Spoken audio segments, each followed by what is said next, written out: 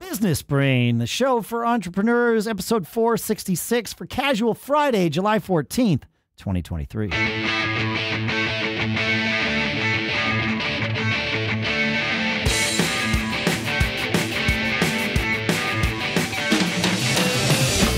Greetings, folks, and welcome to Business Brain here on Casual Friday. We're the show where we take all kinds of things, we run them through and analyze them to train our business brains together to help us all keep living that charmed life. Sponsors for this episode include pearldiver.io.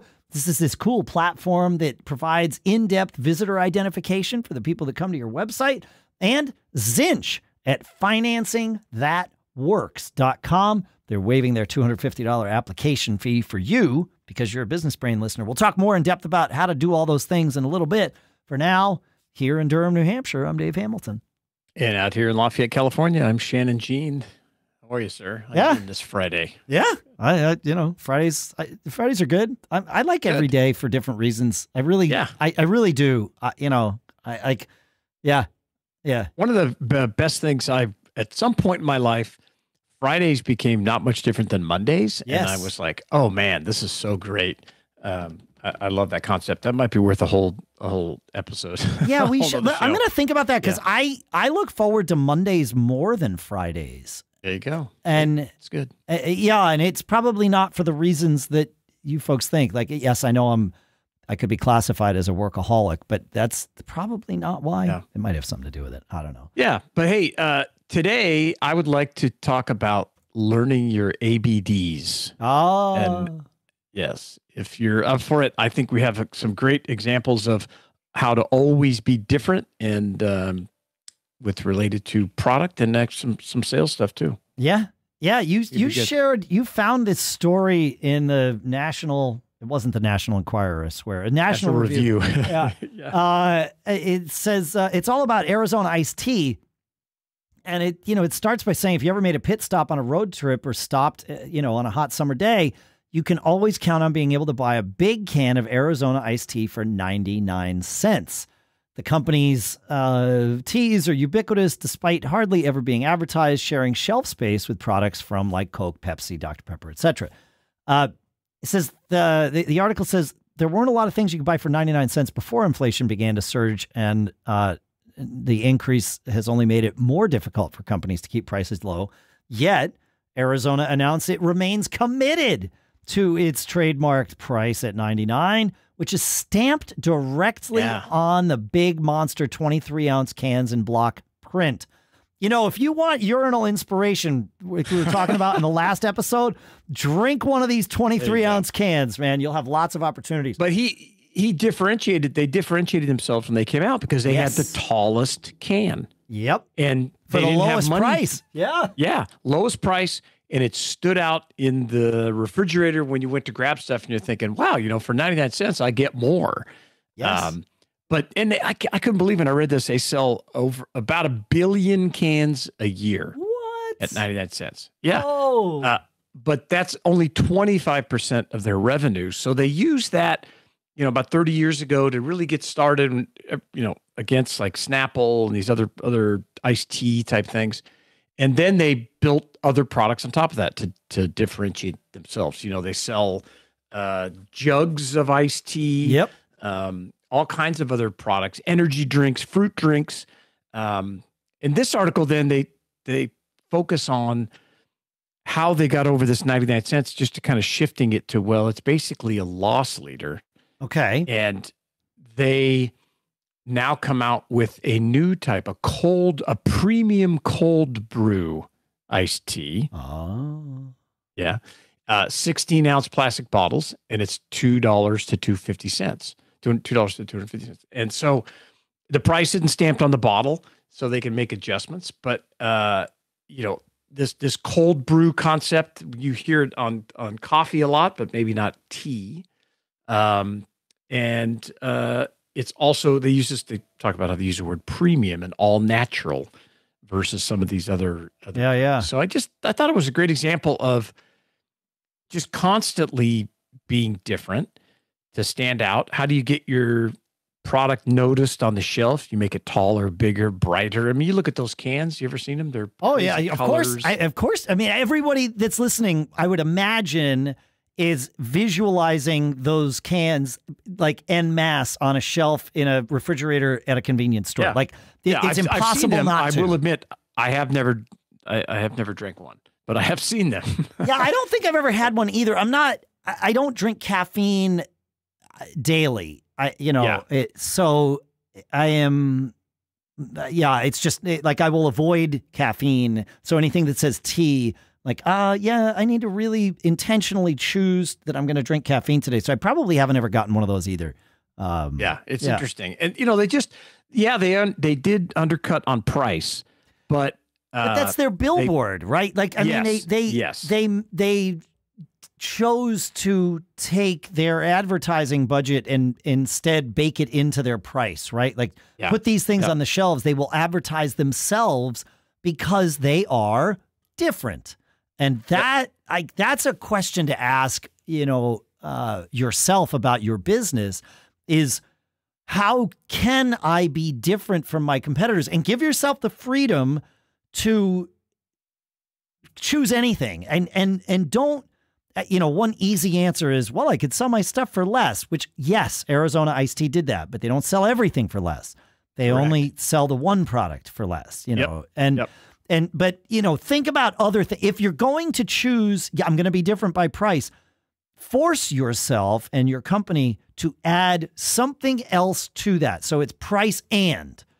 It could be another product or service. Like we did that episode on this concept of the whistle, the workhorse, and the whale. Yeah. So maybe your whistle product that gets attention, which is this 99-cent big, can of iced tea, but the workhorse product is the $2.50 item, or the big jug of fruit juice, or whatever it is they sell, and then some kind of high end thing. So you're looking at this blend of products that ultimately leads to a better bottom line for your business.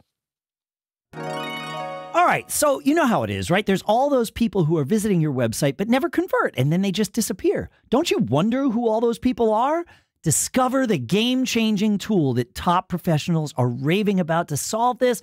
Our sponsor, Pearl Diver. Pearl Diver is a cutting-edge platform that provides in-depth visitor identification, enabling you to uncover valuable insights about your website visitors. By uncovering names, emails, company details, and more, Pearl Diver empowers you to turn anonymous traffic into high-quality leads. With Pearl Diver, you'll supercharge your marketing and sales strategy. Don't settle for guesswork, right? Why would you? Dive deep into your visitor data with Pearl Diver and revolutionize your customer acquisition game. Ready to make new waves? Yeah, with Pearl Diver, you'll see actual people visiting your website. You know their names, their emails, their phones, their titles, their company details. You'll never miss out on the opportunity to engage with your hottest leads.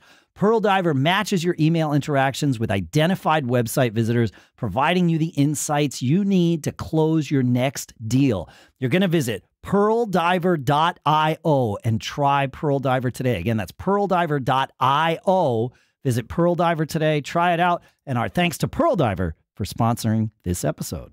We all know running a small business means forging partnerships. From maintenance to HR, the partners you rely on make sure your business can succeed. And the best partners are ones that can move with the flow of your business. And that's why you need our sponsor, Zinch, a direct lender tailored to small and medium-sized businesses that makes loans simple, fast, and flexible. And Zinch can approve up to $250,000 in under 2 days. With Zinch, you don't have to wait months to be approved for a traditional bank loan. We've all had those unexpected costs, right? You might have a burst pipe that runs your machinery, big bills that you didn't expect, costs that come from expanding your workforce, slow payments, whatever it might be. Zinch knows you have to act fast, and their specialists will help you choose the best solutions for your needs. There are no commissions or third-party approvals, so Zinch can give you better rates, faster approvals, and keep your information secure. Get financing the easy way with Zinch. For a limited time, Zinch is waiving the application fees for our listeners here at Business Brain. That's a $250 value. Just go straight to their special URL, financingthatworks.com. Again, That's financingthatworks.com. Loans made or arranged pursuant to a California finance lender's law license. And our thanks to Zinch for sponsoring this episode. So you found something on Twitter here from David Morris, Shannon. I did. You know, I think Twitter, if you follow the right people, it's really a masterclass on whatever topic you're interested in. And David Morris's tweet came across my feed, and you know, he starts this thread with the statement that I love. It's, you know, in sales, being different is better than being better. And Arizona Iced Tea might agree. Yeah. Yeah. And I thought, man, we need to talk about this because he's got, you know, he goes through, he starts talking about, he's, you know, sales guy, 20 years into his career, and talk about struggling. One of the comments he says, when I started in sales, I was driven by the energizing mix of fear and enthusiasm. I think that's I understand that. Yeah. My sweat some days tastes like fear and enthusiasm. Yeah. Yeah, it's good. So, but he had trouble. You know, he kept hitting the wall. He made some progress, but, you know, then he just kind of hit, like I said, came to a screeching halt. So he changed and he started focusing more on being different. And one of the, so he's got a few things in here that I'd love to point out. All right. And the first one's really powerful. And I didn't think about it in this aspect. So, and I think we've talked about it on the show before, but he says, separate work from worth. And I think that's a huge, healthy thing to do in general. I have a very hard time doing it and a hard time not measuring my worth by what I sold that day. And it's a years-long process to detach from that for me. But he follows up and says, most salespeople seem desperate, like closing a deal will validate their existence. And this poisons the process. And when he was on the other side of this, it gave him permission to win, or even just do it. It gave him permission to win at all costs. So if you want to be different, start by separating your work and sales from your worth as a person.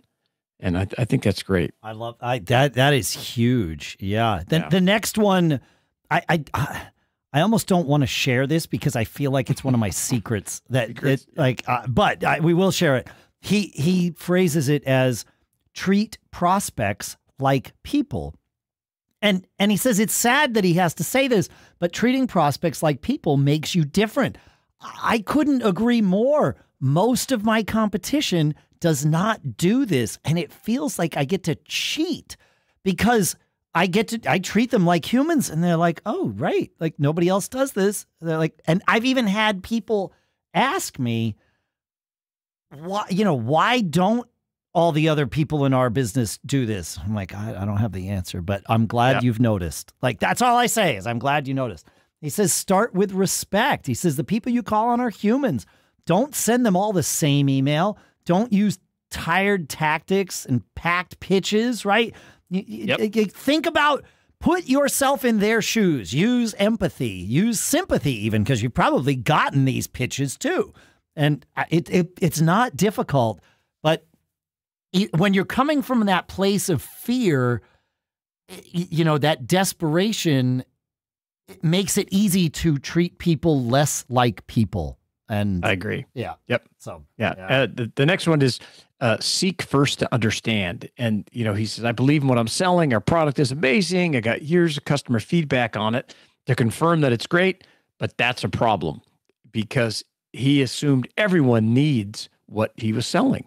Without asking a single question, he would jump into his pitch, and he lost more sales than he won. I like that. Yep. Right. And this one sentence is just so powerful. He says, then I discovered that questions are more powerful than answers. Right. And so let people talk. People want to be heard, not sold. If you want to stand out, listen more than you talk, and it's this kind of passive selling, I guess, and more about relationship building and selling yourself probably the most by listening. In the music world, we have this phrase that we use often, big ears, right? And it is used with positivity, and it's not talking about someone with a physical trait. It is the ability to be in a musical environment and listening more than you're playing, listening to the other musicians more than you are listening to yourself. And having big ears is super valuable. And you want to play with other people that have big ears. Like when somebody says, oh, yeah, that cat, he's great to play with. He's got big ears. That's a huge compliment, because it means, oh, yeah, he's aware. He's paying attention to what's going on. And big thing. So big ears, folks, big ears. And the next one that David Morris brings us is be honest, even if it costs you. And he starts by saying, prospects don't trust you. Of course they don't. Do you trust people that you don't know yet? No, of course not. No. They assume that you are either lying or at best manipulating them into jumping to selling, buying whatever it is you're selling. And he says, he says, when I started selling, I talked about my integrity and what a great company we are. He says, it turns out so did everybody else. He said, my dad once closed a $2 billion, with a B, $2 billion sale because he was honest with a prospect that there may be a better solution than what he was selling. If you want to demonstrate your integrity, do it with your actions. Don't just tell people. If you have to tell people that you have integrity, maybe you don't have as much as you thought. Yeah, that's true. Yeah. The next one he has is take no for an answer. Ooh. He says the worst sales advice ever is don't take no for an answer, right? Yeah, Persistence is powerful. Being someone who doesn't give up easily, that's very, very important, especially when you're selling. But, he was arguing that when people would tell him no, they'd often just say maybe just to get him off the phone when he didn't give up. He says, I started respecting an honest no, and something amazing happened. No turned into not yet. Weeks or months later, many of the prospects who told me no called back to say yes. So it's that relationship building time and time again. You don't always, this always be closing content. I don't think so. Oh, ABD, always be different. Coffee's for people who are different, not coffees for closers. Go ahead and send donuts to them. Stop by and bring something to the company or whatever. Take them to lunch and just be like, hey, I'm not selling anything. I'd just love to learn about your business. Is there something that I could help you with? If not, let's keep in touch and I'll whatever. Invite them to a charity golf thing or do anything. I am fond. I don't always say this, but I say this often to people. My goal is for you to succeed. Sometimes I'll say that, my goal is for you to make money if that's what the relationship is about. But in general, my goal is for, other companies to succeed. If we can do that together, if we can help you do that, great. But if we can't, that's also great because you're succeeding either way. And if you say that, you have to you already have to be walking the walk in order to talk that talk. But if you keep saying that, you will be. You'll organize your business so that you are providing people value. We talk a lot about non-zero sum games. If in order for you to win, your prospect has to lose, that is not a sustainable business. It has to be something where you win together, and keep that in mind. And yeah, absolutely, it's true. Yeah. The next one is we've talked about this on a lot of the shows. Speak about competitors with honor. Yeah, except for all those other terrible business. No, never mind. Yeah, that's right. But that again, you're trying to make connections with people. They're talking to you for a reason. Yep. It makes you look insecure when you talk down another product. There are pros and cons of other products, other companies, and be honest with them. And don't trash your competitors. It doesn't make you look good. No, but one thing, and you have to be really, really careful about how you use this next tactic. But sometimes you definitely never want to talk about your competition in anything other than a positive light, right? I totally agree with this. Your prospect will never talk about their competition in anything other than a positive light. However, if you are perfectly tactful at this, and I'm going to put emphasis on perfectly, If you know of something your prospect does better than their competition, you can be the one to say something negative about their competition, positive about them. And then whenever I find myself in the opportunity where I feel like this is something I can do and earn some trust, I will do it. And I wait a beat for them to sort of laugh nervously because I know they agree, but they don't want to say anything negative about their competition. And then I follow it up with my words, not yours. This is, and take the pressure off. And that builds a ton of trust because there is trust there. You don't want them going to their competition and saying, Dave said something terrible about you. And again, you have to accept that that might happen. So make sure you speak honestly. If there's something that is true that you can say, your company does this better than company B, say that. And that way, if it does get back to company B, well, it was true. You weren't just like, gossiping behind the fence or whatever. But, it can work, but you got to be really careful with that. Yeah, that's great. I agree. The last one that he has on here is do what you say you will do. And, that's such a life lesson, but in sales, doing what you say you do when you say you'll do it. If you tell people you're going to follow up on a certain time frame, or David here says his dad told him if he did this, he would be different than 90% of the people he was competing against. He said, no, he was wrong. It's more like 99%. Totally true. Because the world is full of people that make promises and don't deliver. So, under promise and over deliver. If you're going to get some data or some documents back to somebody and you tell them you get it by Friday, great. And, get it to them by Thursday. Really stand out. That follow through really builds your credibility. And a lot of this is about credibility. Yeah. And it takes time. And especially if you have to try to connect with people like via email. I mean, just think of all the emails you just delete immediately or mark as spam. Yes. You really have to think about how you can get your credibility up as such that someone's going to look at this and go, oh, I've seen this person. I know this guy. I trust them. Yeah. Yeah, I trust them. I'm going to open this email because they're not always just trying to make a buck off me. Think about the power of reciprocity. Do something nice for them, something that you think would be helpful. And again, ABDs, always be different. So I have two things. I got to stop you there because I have two things to share here. You mentioned under promise and over deliver, and so I want to share the principles of two different Scotts. The first is the Scotty principle, as I call it, from Star Trek, right? Where that whole under promise and over deliver thing was his stock and trade. He would say, "Oh my God, Captain," I'm not going to do his accent. Can't do it. can't do it, and then magically he would make it happen, right? And then there's the other Scott Jordan. If you don't know that name, you might know his clothing brand, Scott Vest. Crazy guy, great guy. Scott Vest, yeah. Scott Vest, yeah, that's Scott Jordan.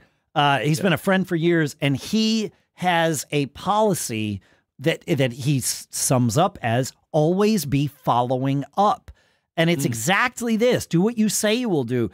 When he is pitched by someone, if they don't follow up he'll tell them, hey, get back to me in 3 weeks. He does that as a test to see if you'll get back to him in 3 weeks. He literally gave you an instruction, right? So now it's up to you to decide whether you're going to show that you have the ability and desire to be responsible and follow his instruction. And if you do, that gets you through the first gatekeeper of this thing, right? He's crazy. I love him. He's awesome. But that's terrific. It's a great litmus test. Great litmus test. Yep. Yeah. So. Yeah, it is. So, the differentiation and being different, all this kind of stuff, really critically important. We'd love to hear how you do it. Feedback at businessbrain.show. It could be feedback at businessshow.co. That address does still get work. You there, right? Yeah, but feedback at businessbrain.show is the right one to use. Yep. Thanks for hanging out with us, folks. Make sure you check out our sponsors, pearldiver.io, financingthatworks.com, And keep living that charmed life, and have a great weekend. We'll see you next week. Take care.